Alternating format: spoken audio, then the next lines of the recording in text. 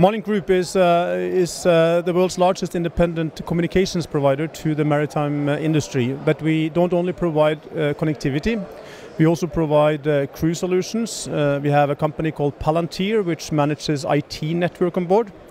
And not at least do we have a company called Telemar, which does a lot of marine electronics and maintenance for ship owners around the world. But the core of the company is connectivity and communications from shore to the ship.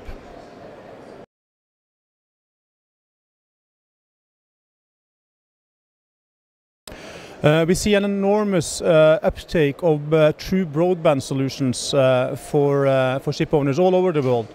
A lot of the German fleets are adopting VSAT, always-on broadband connectivity, which we deliver to our sealing solutions. But we see the same happening all over the world. Asia is in the verge of moving from narrowband to broadband, and this is going to help them to take advantage of the digitalization that is coming into the shipping market as well.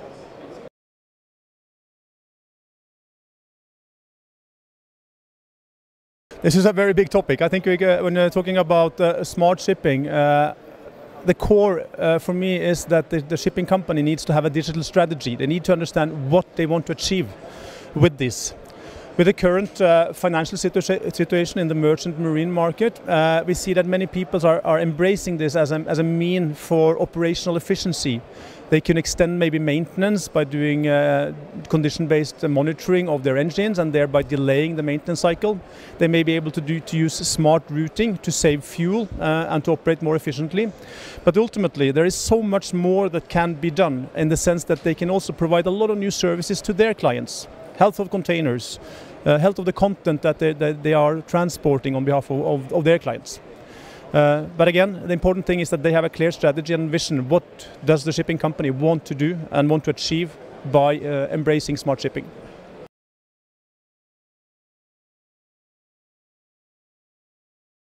Big data is becoming more a buzzword than anything else. But I think the core of it is enabling ship owners to take advantage of sensor-based monitoring. So every device on board will get connected. Every device on board will send data to a central point, which then can be analyzed for better performance by the ship owners. Then there is the question of big data being collected on board the ship, but it's also about what data do you need to transfer to shore, which we consider to be smart data. So the data that enables you to make decisions are the smart data. If you don't use the data for anything, there is no purpose. But if you are analyzing it and taking conscious decisions based on the data, then it has a real value to you.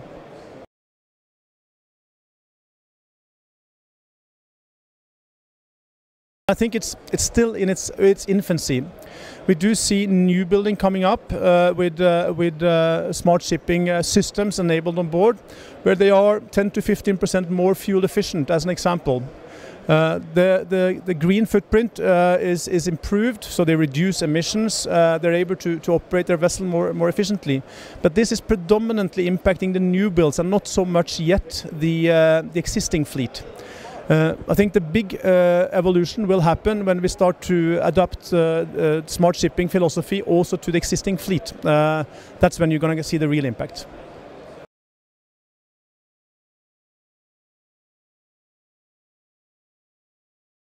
As a communication provider, what is core for us is that we help reduce administrative burden and provide secure, reliable, guaranteed quality of the communication link from shore to ship. We are working with a number of different operators. We just introduced Epic from Intelsat into our networks. We have included Telenor's Thor capacity Ka-band into our network, and also Inmarsat's Fleet Express services. So we're trying to build a resilient global network on a lot of different technologies that will allow the ship to be sailing with a safe and secure communication link always, wherever they are.